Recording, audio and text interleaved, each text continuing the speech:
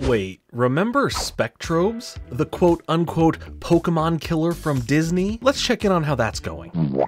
Well, I sure do remember it, as I was the kid that was infatuated with any piece of media that revolved around collecting monsters in some form or capacity. Obviously, there was Pokemon, but stuff like Digimon also had a huge pull for me. To an extent, Yu-Gi-Oh! As well, but that's more in of the monsters in a card collecting sense, so I don't use that as the best reference here. And now there are plenty more examples, but for me, those were the biggest and most prominent franchises growing up that had me begging my parents to purchase them for me. But for my curiosity, mixed with a really good marketing campaign, Spectrobes looked to be the next big thing, and with it directly targeting the same device that Pokemon was on, it seemed like a no-brainer for me to want this. For this to be a success, and Disney to have their own little slice of the Pokemon pie. That pie flavor is money. Suffice to say that while Spectrobes had great plans and a seemingly well-executed lead-up to the game's release, the franchise ended after 3 games, 2 for the Nintendo DS and 1 for the Nintendo Wii. But my time with the game when it came out has never left my memories, especially from using the input cards, utilizing the touchscreen features in a fun way, and yelling at my DS to have the Spectrobes I unlocked wake up. So I figured what better way to relive these memories and explore what this game was, what happened to it, and more than to dig right into it and unearth them. You see what I did there? Digging and finding things is a core mechanic of the game? Why do I even bother? Welcome to the Spectrobes video. Play the intro.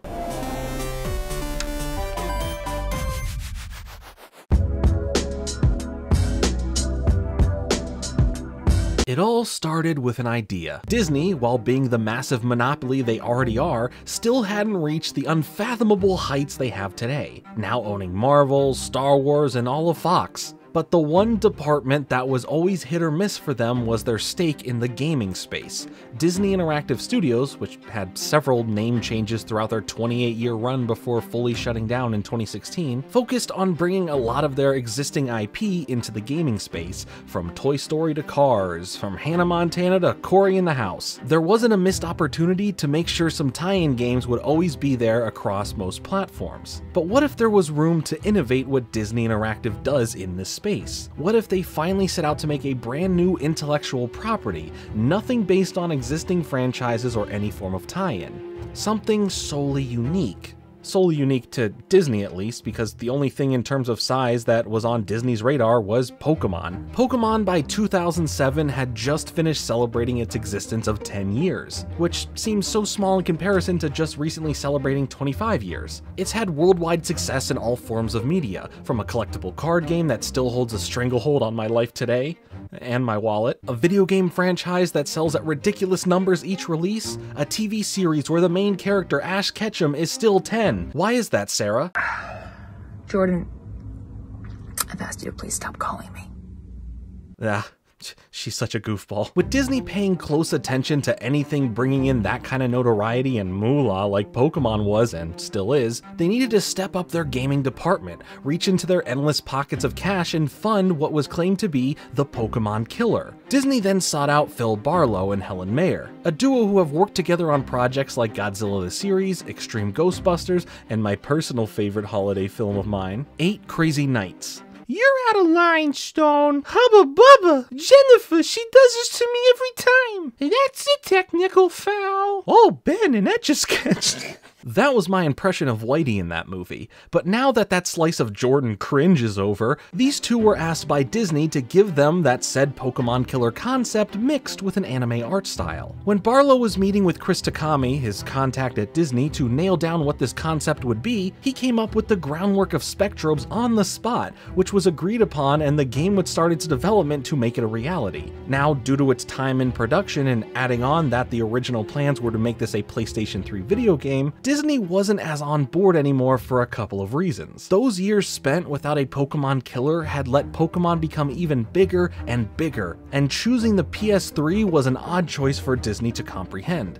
At first, you might say, yeah, there really isn't anything like Pokemon there, so it's an open market, right? Well, it's not that simple. Disney wanted to look at where the demographic is and not where it wasn't. The demographic for Pokemon is on handheld devices. At the time for the Game Boy Advance, but in 2006 for Japan and 2007 for the United States, we would see the real first major releases on the Nintendo DS with Pokemon Diamond and Pokemon Pearl. Disney thought if you want a piece of that audience, you have to go to where they are first and foremost. Interestingly though, Phil was confused as to why Disney wanted to go after the same place Pokemon was on and why Nintendo would be on board with this being on the same console in the first place, claiming that going to the PS3 would be the right way to make a game that targets Pokemon directly. This really wouldn't result in anything as Disney would have final say since they have full rights to the IP. Unfortunately, at some point, Disney decided to take the project away from Phil and Helen and put the project in the hands of the Jupiter Corporation, a studio that actually had ties to the Pokemon franchise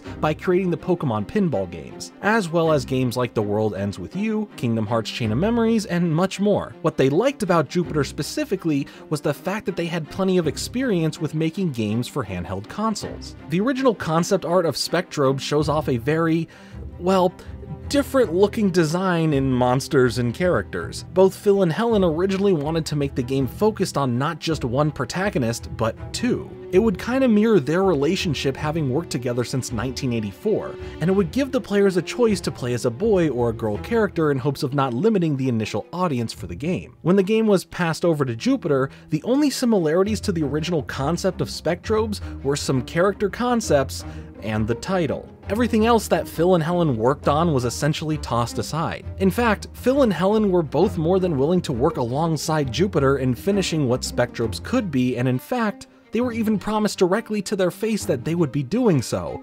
Sadly, this was nothing more than a lie to stall concerns on their part until it was too late to realize what had happened, leaving Phil and Helen in the hands of many accountants and lawyers to make sure that there was nothing more that they could do and for them to not be involved anymore, resulting in both of them no longer working in Hollywood and have since been working back in Australia for a self-created publishing studio, Zunitunes. Now that production was left in the hands of Jupiter, the game went under a complete overhaul, changing into a Nintendo DS game going after the same market share where modern Pokemon at the time was located. So now at this point, the newest Pokemon games Diamond and Pearl have officially released for the DS in Japan, with the US releases coming in April of 2007. So to try and get some attention before the US release, Spectrobes would release on the DS on March 13th, 2007, beating Pokemon to the US market by a little over a month and becoming the first original IP video game from Disney. And this first Spectrobes game would go on to sell a total of 750,000 units worldwide. Pokemon Diamond and Pearl would sell nearly 18 million units. Now, this was only the game's first entry ever. To expect it to beat out Pokemon that with each generation releases a minimum of 2 separate versions of the game is a bit of wishful thinking. But the series wouldn't end here, and we would see more from the world of Spectrobes soon. But what is Spectrobes? Let's take a look at the game itself. The fate of the universe is in your hands. Wake up. Spectrobes.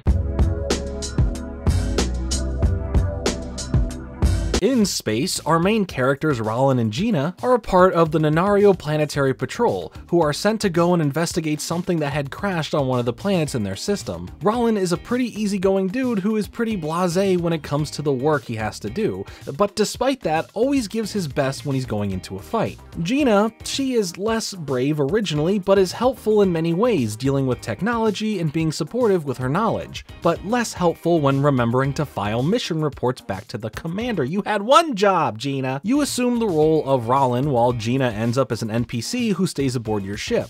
Upon your arrival on the planet Daichi, you enter a rainy and presumed desolate land with nothing really in sight. That is, until you find a Prismod next to a crashed capsule that looks to have an old man stuck on the inside. Before thinking any further, a black and purple tornado comes out of nowhere and attacks Rollin, leaving him in a battle instantly with 2 weird creatures by his side, as he has to defeat 3 of the same type of enemies in the game, the Crawl. Once you take them out, you realize that 1, you yourself didn't deal too much damage to these creatures at all, and 2, that some weird creatures came out of the Prismod you added to your device on your arm to aid you in the battle. where they were able to deliver substantially more damage to the crawl. Moving forward, they bring the capsule on board, and while investigating it, the man inside wakes up, as we call him Mr. X. No, not the Resident Evil variety of Mr. X, thankfully. When speaking to you, he realizes that too much time had passed from his travels, and he's worried that it may be too late for his home planet and the people that live there, because the crawl had taken over and are described as amoebic-like planet-eating fiends. His goal was to find a way to stop the crawl from expanding throughout space and wiping out every planet full of their inhabitants. He mentions that the Spectrobes could be the answer in stopping the crawl. Gina responds, giving us a bit of context as to what the Spectrobes are: extinct creatures from ancient times that are nothing but fossils right now. I guess Gina just didn't see the fight outside with the tornado when the Spectrobes that came out of my wrist, but okay. The fossil part though does excite Mr. X, as he had hoped that there were fossils still around here for said Spectrobes, as well as minerals. I'm really refraining from making some sort of Breaking Bad joke or reference here, so you're welcome for me sparing you from that. They're minerals. But regardless, Mr. X's mission doesn't seem to have failed, as this was the star system he was looking for, as it is the origin star system of the Spectrobes. Rollin explains to Mr. X that he had an encounter with the crawl and some creatures came out of the device, which shocks him as he was able to use the Prismod, alluding to Mr. X not having such luck. And now with the crawl in this star system, Mr. X warns them that they need to prepare for battle by finding and awakening the Spectrobes in order to stop this impending threat. To back up what he is telling them, he hands Rollin a Kamapod fossil, and is told that he needs to awaken it so he can have a grander picture of what needs to be done to save the star system, and the rest of space in general, from the crawl. Using the lab system aboard the ship, you have to yell at the right levels you're indicated to into the DS's mic to wake up the Spectrobes from their fossil state. Rollin is shown to be the only one out of the group that can actually communicate properly with the Spectrobes to bring them back to life, and have the ability to use the Prismod. When you first awaken a Spectrobe in baby form before it's all leveled up, it's not used for battle, but rather a partner to follow you around outside of battle to help locate minerals, cubes, and fossils underground for you to dig up, being one of the game's main mechanics. From here, you're set upon the land to look for these items and Spectrobes while you deal with ongoing attacks from the crawl. When your commander calls you in after the mission, you are told that there have been reports throughout the star system of those vortexes running amok, and he needs you to focus on continuing what Mr. X explained for you to do. Sorry, Aldous, that's what we find out his name is. But before you can go back out in the field, the commander knows the dangerous stakes out there, and how Rollin himself can't really fight back against the crawl like the Spectrobes can. So he sends them out to the security center where Rollin is given his iconic sword and blaster. Now your journey to investigate and stop the crawl by finding and awakening Spectrobes to fight back against them has begun. The game's main functions can be split into three main categories outside of the storytelling and dialogue, with exploring the land and excavating out various items and fossils, awakening the Spectrobes and having the ability to level them up and swap them around, and of course, the battle system. In between the story and exploration, the battling is what you'll mainly be doing throughout the game time. Like I mentioned, the damage you deal as Rollin isn't too great. Even when you get the sword and blaster and level them up or swap things around, it never really makes that much of a difference what you are using or how you're using them, leaving you as just a character that runs around the battle arena as a way to move the Spectrobes you have out around you. So in that case, why not also still attack with Rollin, since you gotta move around towards the crawl anyway? It's not gonna do a lot of damage, but what else are you gonna do? You'll mainly rely on the Spectrobes you choose for the battle and level up throughout the game to take down the crawl, which when it comes to using them can easily be a big difference with how quick the battles go. And for the most part, they never really feel too quick, which sadly hinders part of the enjoyment of the game. The battles don't have this callback feeling that make you want to go and enter the battles and reap the rewards. Instead, trying to avoid the battles seems more fun in your efforts of mining for goods across the different planets, or just to get to the next part in the story. Spectrobes in battle can have a nice mix of abilities, from being able to have close-up or further ranging attack moves, some giving you options of multiple and more intricate moves, making leveling up, swapping them in and out, and carefully crafting your team a nice nice bonus for any time the battling feels a bit too stale. As for the rewards from the battles, you never really feel all that rewarded enough per battle, being rewarded with very small amounts of minergy, which is the main thing that you want as they are essentially the experience points used in leveling up the Spectrobes. But then we have typings, which here are called properties, and when you think about Pokemon, this makes you go, oh no, this should be interesting, and really skill-based, depending on how you build your team and plan strategies. But this isn't Pokemon, and there's only 3 typings that your Spectrobes and the Crawl will be. The third game throws them all out the window for a new 5 that seem a bit easier to understand what they are. Aside from that, when it comes to the Crawl themselves in battle, the fight they put up isn't much as the AI isn't too intensive, making these slower battles feel even more like a time waster than an engaging mechanic that drives you to keep battling. And to utilize the DS's touchscreen capabilities in game, the mining features are way more fun and net you a better return for your time and for what you can unlock. You're able to get more tools in order to help you carefully excavate everything out by making sure you're careful as to not damage the items, in turn making it a bit more fun to play. And it's also kind of therapeutic in a way. I honestly would play a game that only has you creatively do this for hours, and I'd be a happy little Fringe. With these 2 main elements combined, the battling and mining, the game's pacing balance does come into question here as to if I feel like I'm having fun playing through it. I like the story, I like digging things out of the ground, I like collecting the Spectrobes, but the battle mechanics feel severely lacking, and presentation-wise, extremely underwhelming. And it feels weird to say that I genuinely enjoy so much of this game, and the game series in general, because of the parts that I mentioned I like. But at least with this first game, it hurts those nicer sentiments because it's such a big chunk of what the game is. I'm not playing for the battles, I'm playing for the lore, not the bore. But for the Pokemon-esque aspect of the game in collecting and leveling up these Spectrobes to fully see their forms, it's really cool. Some of the coolest designs out there that look and feel powerful, most times giving me a Digimon-inspired look more so than anything.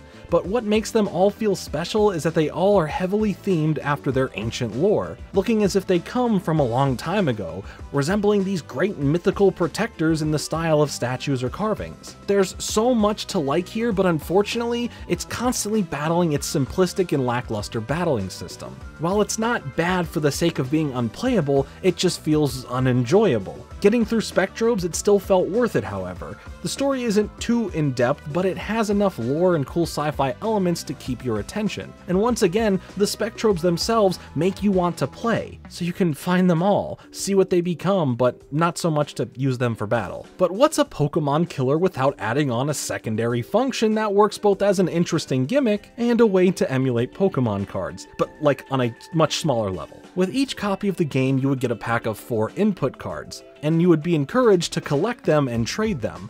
But what makes them more unique than just having a collecting and trading tagline to them was the fact that you can lay them over top the touchscreen of the DS and tap the open slots in the right order to unlock Spectrobes, minerals, and custom parts in-game. For the third entry of the series on the Wii, the approach went to entering a code from the cards and connecting the dots in the right order, resembling constellations. But before you say that's some sort of locking content behind a paywall, it was possible to unlock everything from the cards without even using them if you can find the right patterns. And the fans of the game online posted guides, templates, and information on how to do so. So technically, you can unlock all those goods within the game without needing those cards. As far as the rest of the Spectrobes franchise, it does a major upswing in so many departments, but would that be enough to continue the franchise along after a rocky start? Battle your Spectrobes beyond the portals. Spectrobes beyond the portals.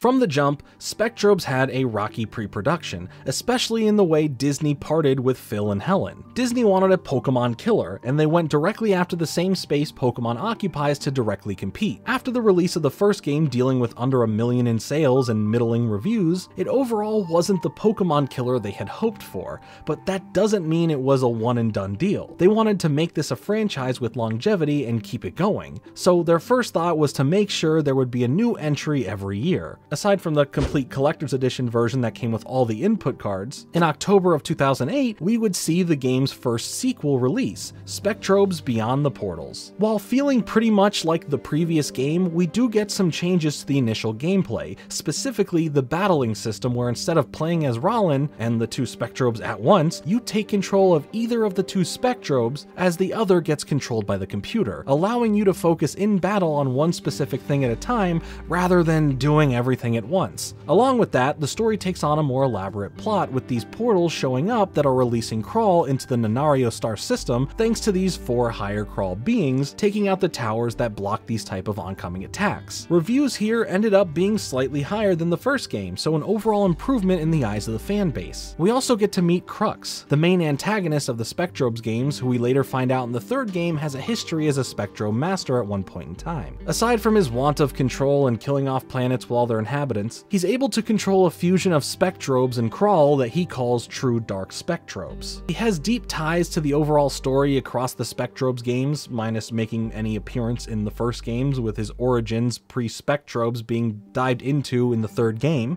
And speaking of the third game, Spectrobes Origins, it would take the biggest leap, moving from the limitations of the DS and moving to Nintendo's flagship console at the time, the Nintendo Wii, now being developed by Genki instead of Jupiter and releasing in August of 2009. The first major thing that you'll notice is the obvious graphical upgrade. Of course, moving to a console from a handheld will turn anything into a better looking product, but wow, this game genuinely looks gorgeous in comparison to the DS games. Another thing you'll notice is that Gina is finally a playable character, harkening back to the original vision the game had under Phil and Helen's original concept, so if anything, that was really cool to see. The game expands greatly upon the concept of Spectrobes, taking the exploration to a third-person perspective rather than a semi-top-down look. You're essentially doing the same thing as the DS games, but everything feels so much more refined here. A nice touch to the battles is that there isn't a vortex that brings you into the battle arena of sorts, but rather occur naturally within the worlds you visit, giving a more open feeling with less restraints. It looks and feels more engaging than ever. Now when it comes to waking up the Spectrobes you dig out of the ground, you don't need that little Nintendo Wii microphone add-on you bought for Animal Crossing City Folk. Instead, you use the Wiimote nunchuck in a specific order of movement. It received fairly decent reviews, but sold the worst in the series at this point. The story in this game has our characters falling through one of the portals that brings them into the Kaio system, a place where, thanks to a major war with the Crawl, the original Spectrobe masters with numbers in the thousands were all killed off. Now dealing with Crawl in this star system, Gina and Rollin are on a mission to find the 5 shards of the king containing the fossil of a legendary beast king. And as Crux is still pulling the strings from a Crawl sphere, a several thousand mile wide massive Crawl, Rollin and Gina are able to put together the 5 pieces, bringing forth the ultimate form Spectrobe Kaio to take out the Crawl for good. Until you see the post-credit scene teasing something that was never fulfilled. Also, the game had voice acting, which was a huge plus in bringing our main duo to life. And here's a weird yet fun connection. Since I've been covering the series of Ben 10 on my cartoon channel, this stuck out like a sore thumb, so hear me out, this is pretty fun. When Ben becomes older in the franchise in Alien Force, the voice actor for Ben changed to Yuri Lowenthal. Yuri also happens to voice Rollin in Spectrobe's Origins. But the Ben 10 connection doesn't stop there. Thomas Perkins, a character designer on Ben 10, was directly trained by the original concept designer for Spectrobes, Phil Barlow, when they were working together on Extreme Ghostbusters. I just find that so interesting, and I hope you did as well. Such a weird little connection between the franchises that impact neither of them. Anyway, the games put up as much of a fight as they could within the space that they went after. I mean, the ads and the trailers alone garnered quite the attention, but here's the thing. To be a Pokemon killer, you need to be on a Pokemon production level. Like I mentioned earlier, Pokemon isn't just the games, it's the trading cards, the anime, the toys, the books, etc. Spectrobes just didn't have that, but that's not to say it didn't at least try to extend off of the games somewhat. And while the input cards were cool and actually served a function for the games themselves, they were never really meant to rival any sort of trading card product like Pokemon had. Other media for Spectrobes would consist of stuff like a series of 3 books written by Ned Lur, which were set to tell more stories outside of the games with these characters, with the third being more closely related to the games itself. A 4th book was produced but never fully publicized, most likely due to sales of the first 3. If words aren't your thing and you need some nice pictures to go along with them, just like me, then there was a short-lived 3-part manga that ran in Shogaku Yonensei, an educational magazine that was more so targeted at a younger demographic in Japan. Or if you really just don't want any words at all, check out 3D Media Toon's comic panels of the opening scenes from the game, complete in color without any silly little text to ruin your day. But what if I told you there was a 4th Spectrobes game? No, for real, y'all have cell phones, right? That's right, a mobile-only Spectrobes game was released that has you fight space pirates over missing Spectrobes after Roland recovers his Prismod back from them stealing it. As of 2015, however, the game was taken off the Apple App Store and no longer available for download. But the real question is, what about some sort of cartoon or anime? I mean, these protagonists are practically begging for it. Well, there were a bunch of webisodes released in promotion for the games. The first game alone had 10, which all focused somewhat on the plot of the first game, with the last 4 made for Beyond the Portals. But what about Spectrobes Origins? Well, instead of continuing with more webisodes, they instead just re-released all the previous episodes in order to promote the game, which is kind of a bummer to see, but seeing how this was their last attempt at the Spectrobes franchise, I'm not really surprised. All in all, Spectrobes was an idea that had great ambition, but maybe not the best intentions initially from Disney. The original concept of the game series felt like there was some thought out and thoughtful planning to make everything feel a bit more special. But when you set out directly to take on another major entity and remove the thing that would make it special, the soul of it, you lose sight of the bigger picture, and you no longer have that longevity. While I grew up with these games and have enjoyed my time with them, there just isn't a lot that brings me back to them. Sure, the designs of the creatures can range from cute to really cool, offering some nice Digimon-esque vibes mixed with an ancient aesthetic. It's just not enough when the games don't offer enough in its other departments. Whether it's the gameplay, or the not as easy to navigate menus, or just overall a pretty simplified story, the sci-fi action RPG series never fully got to hit its stride after 3 games on 2 different platforms. I do think there is potential here to revisit and revitalize the franchise for the modern day, but it would really be up to Disney if they'd want to risk the investment after the entirety of the Spectrobes games sold a total of 1.6 million copies, with each iteration selling less and less upon release. But what about you? What are your thoughts on the Spectrobes franchise? Do you think it has the potential to come back one day? What are some memories you have with the games if you have some? Let me know all of that in the comments below. Thanks so much for watching. Make sure to hit the like button and subscribe with notifications on for more content like this. Follow me on Twitter, and I'll be back with another video soon, but until then, later.